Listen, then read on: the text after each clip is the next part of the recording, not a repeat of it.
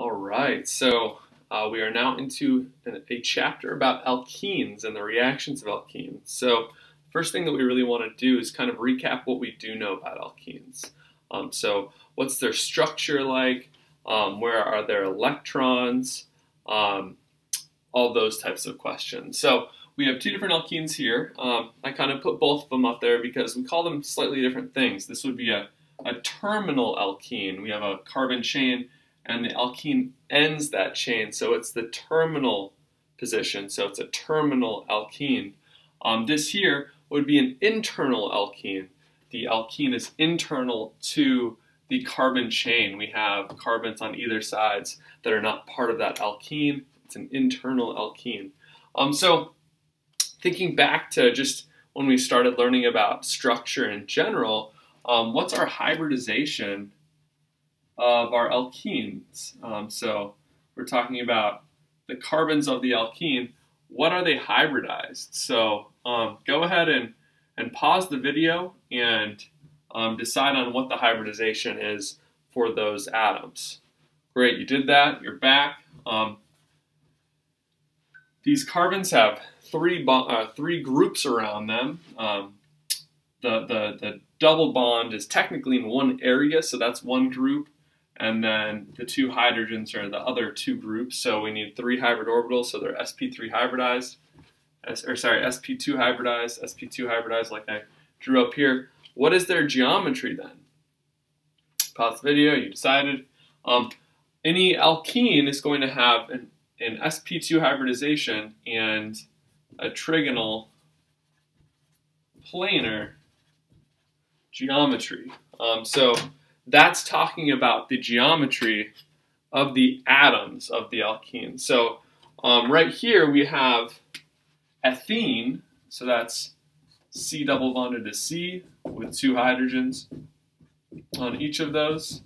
And here I've tried to draw in kind of the orbitals that are showing up in your course packet. So in your course packet you have that same drawing right here that I kind of tried to draw on the board here.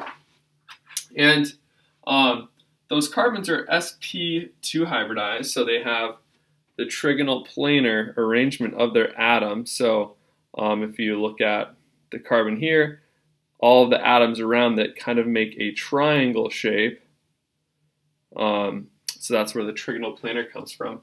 And we can show it with the atoms, but we can also turn it sideways. So that's what we went from here to here when we turn it sideways. And when we do that, now the CH bond is coming out at you. This CH bond is going away from you, and the pi bond itself would be in the plane of the board. So that's what's being shown here. And in the model, I have the pi bonds, or the p orbitals drawn in, and the overlap of that p orbital and the overlap of this p orbital is what makes up that pi bond. So again, why is there no free rotation around alkenes? Because if we tried to rotate and this is overlapping and this is overlapping, when we get to here, this no longer is overlapping with any of the pi orbitals here. They're out of plane with each other. They're in opposite planes, which in chemistry terms we often call, they are orthogonal to one another. And they have to be in the same plane for that overlap to occur, for there to be that pi bond. So take a minute now and say, what orbitals are involved in this CC sigma bond here, and also in this CC pi bond here? What orbitals are involved between the two carbons? Okay, you pause the video, you did that. To make the sigma bond, it would be a CsP2 orbital bonded to a CsP2 orbital. To make the pi bond, we have a Cp orbital bonded to a Cp orbital. So those are kind of the orbitals involved in making up that pi bond. Again, the p orbitals overlap to make the pi bond. The hybrid orbital is what is making that sigma bond that's directly between there. So now we're going to move on to talking about the energy of a pi bond. How much energy is it worth? Is it easy to break? Is it hard to break? Those questions. So what about the reactivity of these pi bonds? So question is, are pi bonds more or less reactive than sigma bonds? So let's look at some bond dissociation energies to kind of try and answer that question. So a C double bond C, so that means that it's talking about both the sigma and the pi bond. The bond dissociation energy of that, so remember what that means is, what does that mean? Bond dissociation energy? The energy required to what?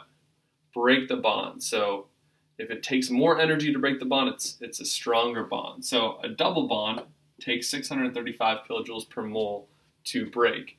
A CC single bond takes 368 kilojoules per mole. So if we subtract that from that, what would this be equal to? And it is on your course packet, but hopefully you didn't already look at it. What is this equal to? Yeah, if this is what a sigma bond's worth, and this is what a sigma and a pi bond is worth, this must be the energy of a pi bond by itself. So again, go ahead and pause the video and say, and circle A or B here. Pi bonds are more or less reactive than sigma bonds. All right, you did that. So they are lower energy. So does that mean they are stronger or weaker? They are weaker bonds, so pi bonds are weaker, and that allows us to fill in one of the blanks down here. A CC pi bond is weaker than a CC sigma bond, and our pi bond is more or less reactive. Well, if it's a weaker bond, that's going to make it more reactive. More reactive. So we'll even write that in this blank down here too. CC pi bond is weaker and also more reactive. It's easier to break than a CC sigma bond. What about this one? A CC double bond is blank than a CC single bond. Well, here we're not talking about pi versus sigma. We're just talking about the energy of the whole thing, the whole unit. And we can see that a CC double bond is stronger as a whole than a CC single bond. But in this chapter and in alkene chemistry in general, we're not usually going from a double bond to nothing. We're not cleaving the sigma bond. We're going from a double bond to a single bond. And that's possible because this pi bond is weaker, which means that it is more reactive. It wants to react and make something more stable. So that's going to be kind of how reactions of alkenes generally work.